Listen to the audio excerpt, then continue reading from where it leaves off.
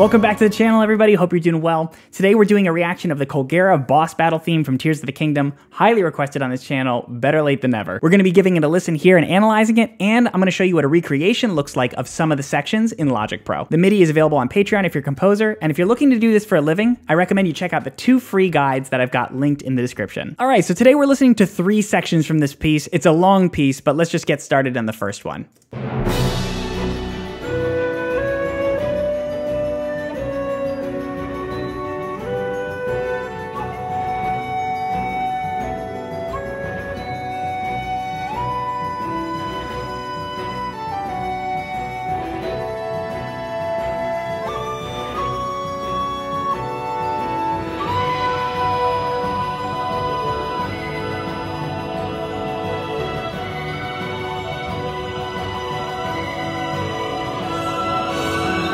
Okay, that's our first section. First of all, you'll notice that it's kind of beautiful in a way, and I think that's what draws people to the soundtrack. It has this flowing nature that feels like wind. Part of the reason is also the flute. It's not just an orchestral flute, it's actually a wooden flute. I had to dig around in my Logic to try and find something that sounded similar, and the closest thing I got was this era wooden flute. Sounds like this.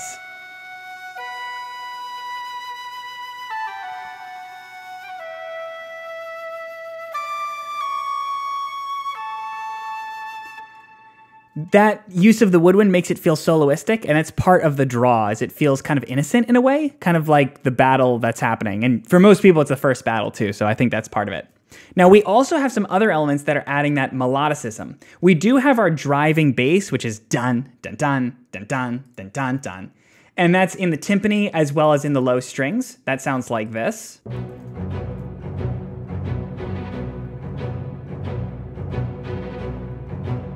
Super driving, classic.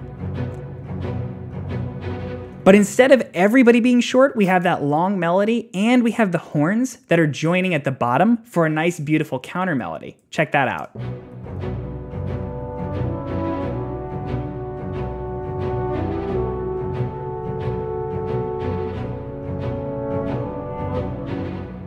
That's what kind of makes it beautiful. It's not just driving. It's also a bit sad in a way.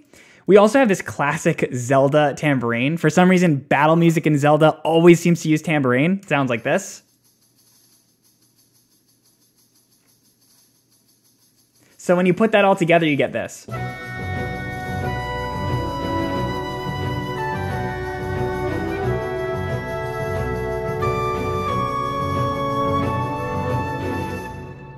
Now, let's check out a little bit later in the piece, because there's more that makes it sound like wind than just the flowing nature.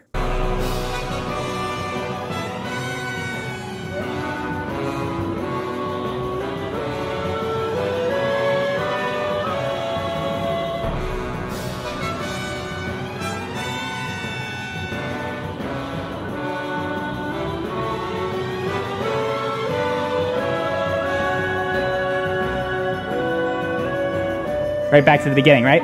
So could you hear what made it sound like wind? It wasn't just that flowing melody, right? Do you hear the chromatic strings? We always tend to associate those chromatic lines with wind, almost like a tornado.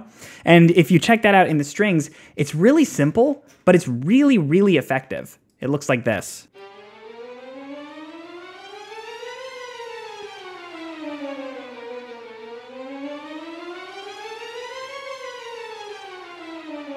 So see, the second time it actually gets a little higher. It kind of makes it feel like we're rising and falling and rising higher and falling.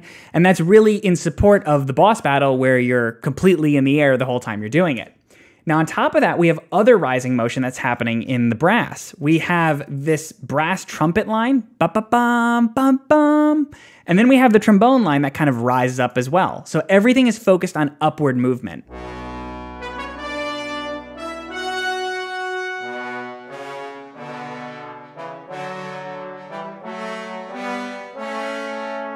So when you put those two things together, you really get a sense of rising, especially when you pair it with the other rhythm.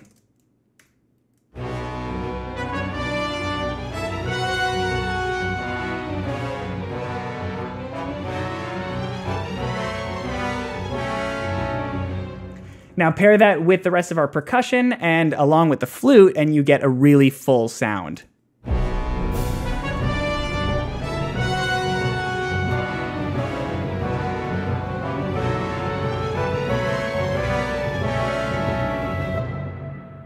Now, just to add a little glue in there, there's one thing that you might not be hearing, and that is a gong roll. Now, this is a really nice texture for just adding a little bit of glue underneath.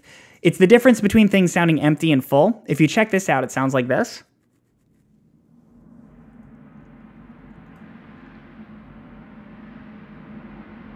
Very subtle, but here's the difference. Here's with it.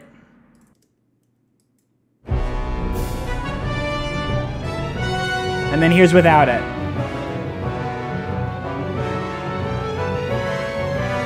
If you can't hear that, I'm gonna bump it up even more so you can hear it. With it, without it. With it, without. So you see, it just adds that glue. Oftentimes as composers, we're trying to just connect lines and ideas together, and it's that secret stuff that really, really adds the interest and coolness to the piece. Now we're gonna focus our attention on one more spot in this piece. Even though there's a lot to cover, it would take me a long time to orchestrate the whole thing. So you guessed it, I'm going to the most replayed spot of the piece.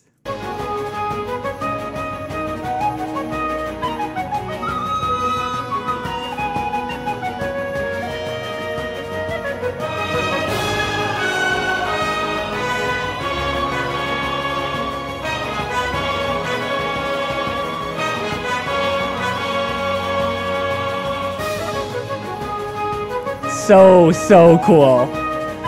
If you don't know, that's a callback to Rito Village, I believe from Wind Waker, the original one, but it is so cool. And even though it sounds really full, oftentimes those orchestrations can be the most simple. It's just about how you distribute it. When you have that much orchestration, it sounds that epic and big. Oftentimes you have a lot of people on the melody. And in this case, you have both trumpets, you have the violins, you have choir, and you have that flute on the melody. So all together, as a unit, they sound like this.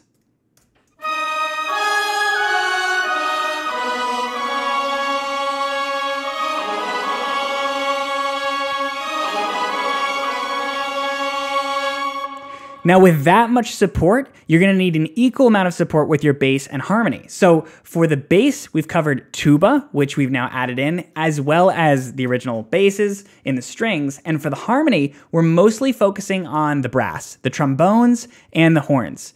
Brass can carry a lot of the harmony on its own, so it doesn't need a lot of support. So altogether, that sounds like this.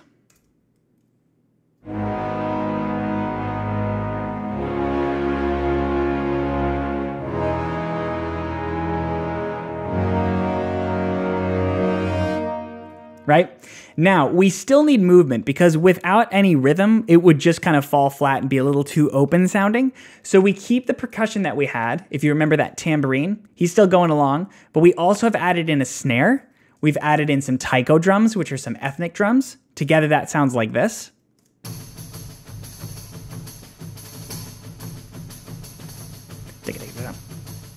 Subdividing as we go. And we've added one final idea, very, very simple, but in the strings we have this rising dun dun dun dun dun dun dun dun dun dun dun dun dun dun dun dun. Altogether, that sounds like this.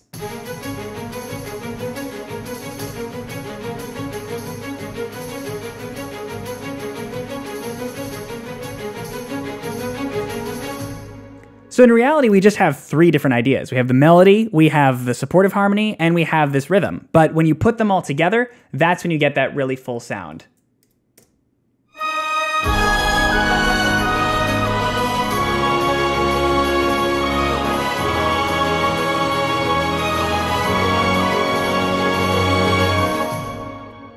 And there you have it. That's the Colgera theme. There's so much more we could talk about, of course, but I wanted to keep this short so you can really get some condensed information. Again, if you're a composer, do check the link in the description. I've got 2 free things for you to check out that I think you'll like. And if you enjoyed this video, you can leave a like and subscribe for more. Thanks so much. See you in the next one.